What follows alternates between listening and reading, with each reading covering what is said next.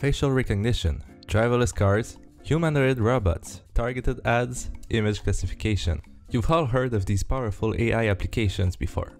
But do you know what do they all have in common? They are all done using the same type of neural network architectures, the convolutional neural networks. Once you understand these, you are ready to dive into this field.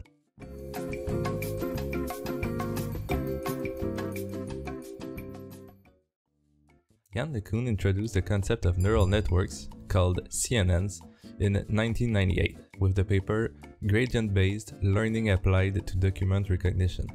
It was way later popularized in 2012 by Alex Krizhevsky, winning the ImageNet competition wherein he used the networks to drop the image classification error from 26% using basic computer vision techniques to 15% with CNNs. This was a substantial drop and was considered a turning point in the history of digital image classification. It was popularized much later because of the insufficient power of the GPUs at the time. It is the exponential growth over the years of these GPUs that made the use of deep networks like CNNs possible 14 years later and to this day.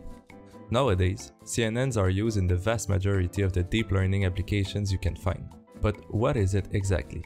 The general idea is that it is a special neural network for processing data with grid-like topology. We can think of a CNN as a network that is able to detect patterns and make sense of them. This is why it is so useful in image analysis. Basically, you have a sliding window that reduces things down to fewer dimensions while detecting the set patterns. This process is made using 4 specific types of layers in its architecture. The first layer is the convolutional layer. As the name says, it convolves the image using filters that detects edges or other component of the image. These filters are what we are teaching to the networks during training. The network will autonomously learn filters value that detect important features to match the right output. Then, there's the activation layer, which is a non-linear activation function. It means that there is no learning in this layer, but it is essential in CNNs. The activation function is the nonlinear transformation that we do over the input signal. The function used varies with the application, but some of the most ones are the sigmoid, ReLU and leaky ReLU shown in this picture. If you are interested, more details about these activation functions are linked in the description.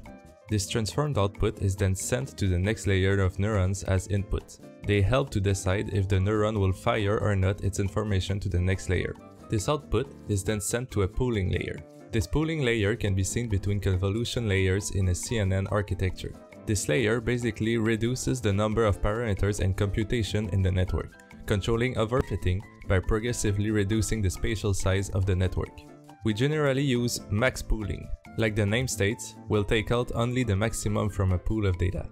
This is done with filters as well, sliding through the input, and at every iteration of the slide, the maximum parameter is taken out and the rest is dropped. For example, it can reduce a 4x4 matrix to a 2x2 matrix, reducing the number of parameters by 4 times.